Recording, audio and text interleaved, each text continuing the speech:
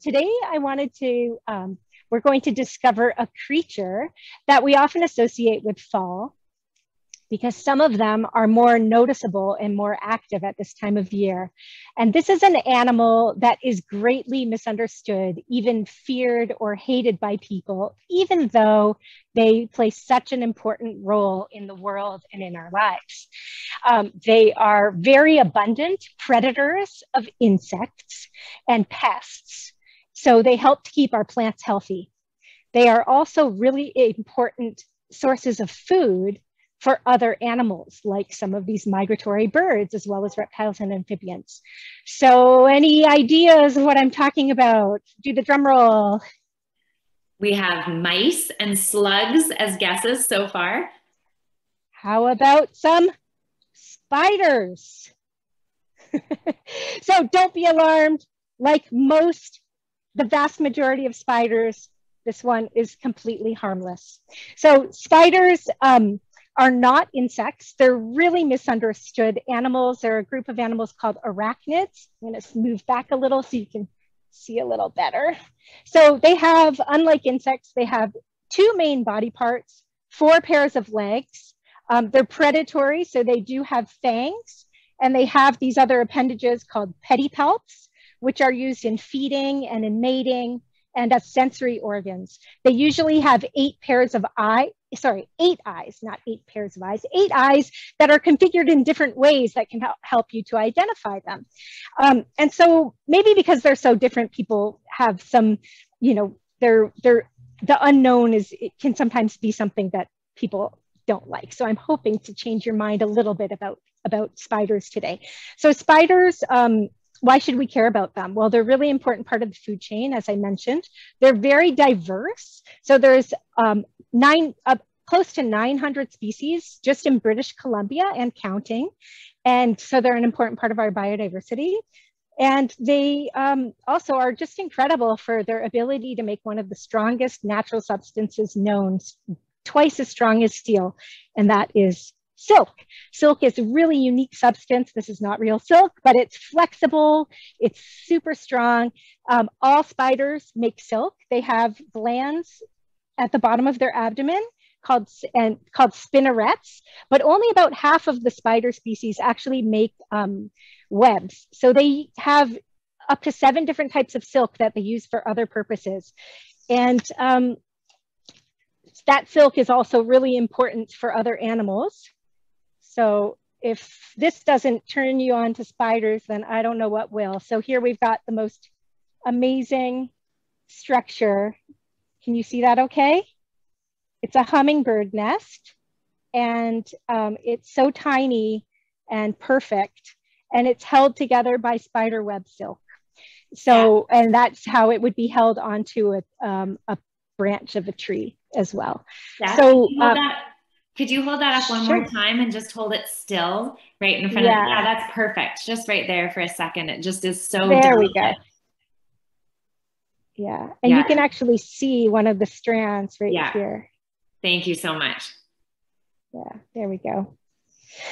Yeah, so so spider web silk is really incredible. And let's see. So what are some ways that we can learn about spiders? This time of year is a great time to go on to try to identify some of them.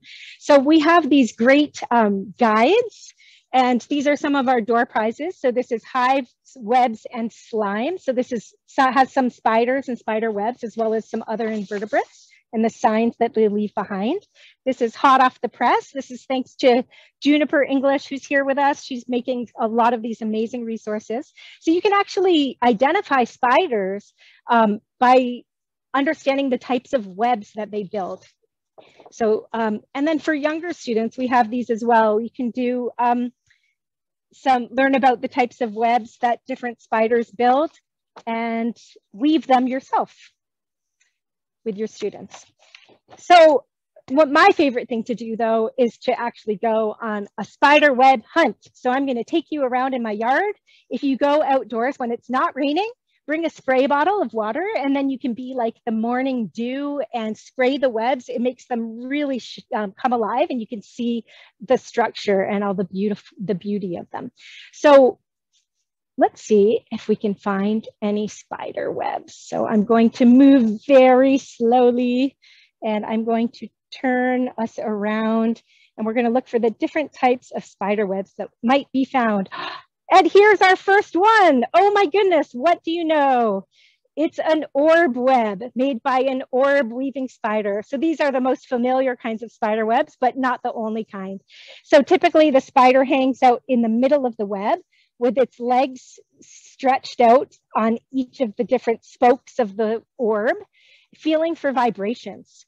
So if an insect were to fly into the web and shake it, I had a little insect on here earlier made out of pipe cleaners, and it must have flown away. But then the spider can tell it doesn't have very good vision, these types of spiders, but they sense where it is, and they can tell how big it is, and if it's a stick or something else, or if it's some prey that they want to wrap in silk and save for later or eat right away. And the spider doesn't get caught in its own silk because parts of it are not sticky. So typically the center and the spokes are not sticky. And they also have special kind of structures on their legs that prevent them from getting stuck in the web. Okay, so that is not the only type of web though. We also have, let's see if we can find another kind. I was going to show you real spider webs, but they were hard to see. But I have to say that I highly recommend building spider webs because I learned so much about them. So here we go. This is a different kind of web called a sheet web. Sheet, like a sheet you put on your bed. And sheet webs can be like a hammock like I've seen them in really old Douglas fir trees in the thick bark, or it can have a bowl or a dome on top. This one is made by a bowl and doily spider. So the spider hangs out by the platform underneath the bowl, upside down. And when an insect comes and it lands on the edges, it gets flung inside to the middle of the bowl. And then the spider is able to pull it out and eat it that way. Let's see what else we might have here. Here is another kind of web. This is called a funnel web. So funnel webs are often on the ground.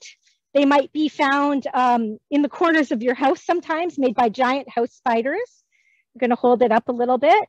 So these are not sticky. They're made with silk that is not sticky, and it has a hole in the middle here. And the spider hangs out at the bottom of the funnel. And something that's crawling by, this ends up being like a trampoline. And so it struggles, and then the spider is able to come up, grab its prey, those insect pests that you don't want into your house, like different ants or mosquitoes or whatever it might be. And then it eats it, and it's sheltered down at the bottom of the funnel where it's protected. Okay, now the fourth, that's 3, the fourth type of web. Here we go. I hope you can see that okay. This is, I'm gonna zoom back out a little bit. This kind of web, sorry, I can't. Well, it's not letting me zoom anymore. Okay, well, this is a cobweb or a tangle web. It's kind of like my teenager's room. It's really messy, but it actually has a brilliant structure and function. So it looks just like a lazy spider mess, but it actually has these trip lines that hang down, each with sticky substance at the very bottom. So when an insect is walking around, it might get stuck, and then these act like a broken rubber band, catapulting it up into the middle of the web of the cob, where the spider can then have its meal. So we can learn so much about spiders, the different types of spiders, just up by their webs. But remember that only about half of the species of spiders actually weave webs. So this is representing one of my favorite kinds of spiders, which is a jumping spider. They have incredible vision, one of the best visions of any invertebrate, and they can jump 40 times their body length. So for me, that would be like jumping 200 feet. So they can grab their prey and hunt it down. Whereas other spiders are just sit and wait predators. So this is my representation of a crab spider hiding in the flower, perfectly camouflaged until a flower visitor comes, and then it can get that. So spiders are really fascinating.